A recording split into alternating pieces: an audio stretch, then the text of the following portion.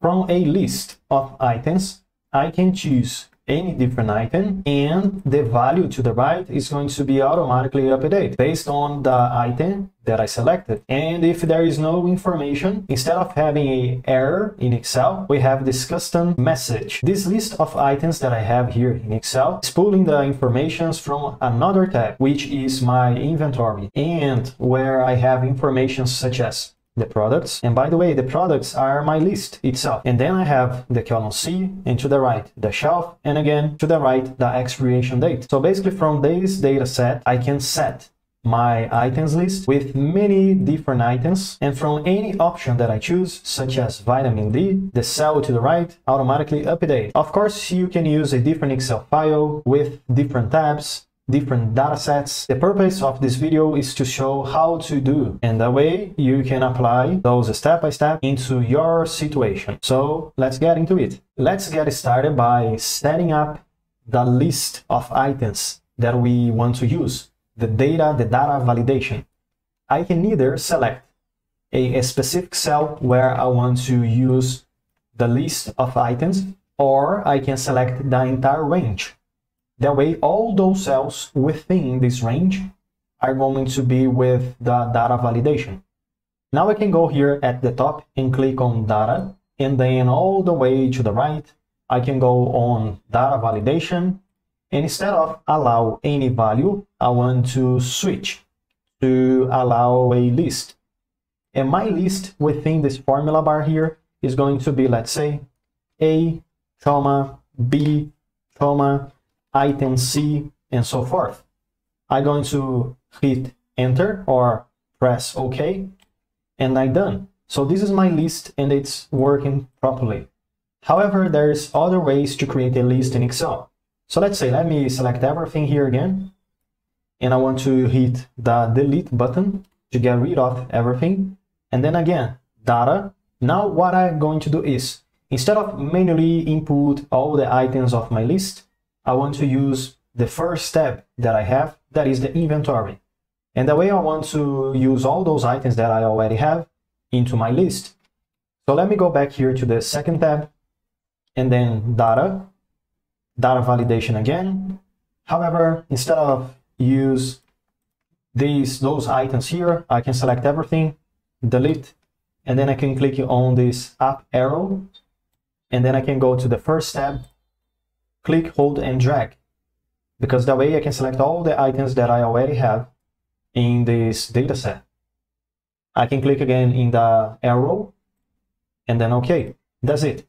So now my list is working. However, instead of manually use and input the items that you need, now we have the items from the first tab. Okay, so basically two different ways to create a data validation in Excel. So let's say I want to use here vitamin C. Okay, so from vitamin C, how can I retrieve the unit price? Now I can use a function, a lookup function, to search, to look for the item in my inventory and retrieve any column, such as unit price, shelf location, expiration date, and so on. Let me go back again to the second tab that I have. There is many different functions that can help me. I can use equal sign, index with match function. I can also use X lookup. I can use V lookup, and so on. And because Excel has many different versions, I want to show a function, a formula that is going to work on all those versions. That is going to be the equal sign V lookup formula. Double click on this formula, 1, 2, to select. And then within the lookup function, we have some arguments: lookup value, table array, column index number, and range lookup. In a practical way, step by step, we're going to see each one of those arguments. The first one, lookup value, is the thing that I want to use as my criterion. That is going to be the item to the left. Simple as that. Comma. The table array now is going to be on the first tab, inventory, in my case. And I can either select the products, the range, and all the way to the right to select everything, or I prefer, okay, click on the letter B because this is where I have the products. So it's easier because that way I can select the whole column, the entire column, all the way down to the last row of Excel. But anyway, I'm going to click on the column B and drag to the right, C, D, E, and so forth. Okay, now everything is selected. Comma. Now Excel is asking me about the column index number. And this is going to be the column that I want to return as result. And as my first column that I selected is the product is the column number 1. The unit price, so, is the second, the shelf, the third, the expiration date, the fourth. And I want to use the second column, the unit price, to be my result. So whenever Excel finds the product that I'm looking for, such as omega-3, it's going to retrieve the second column, the correspondent column, okay? So let me put here the number 2, comma, and as the range lookup, I want to have a exact match. Or, in other words, I want to retrieve exactly what I'm looking for.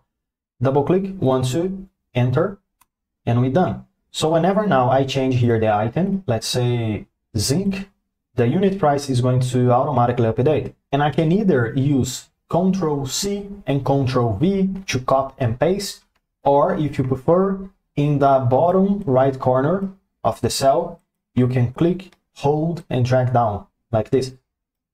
Of course, Excel is going to retrieve an error if there is no value in the item. However, when you use here an item such as calcium, the value is going to be automatically updated.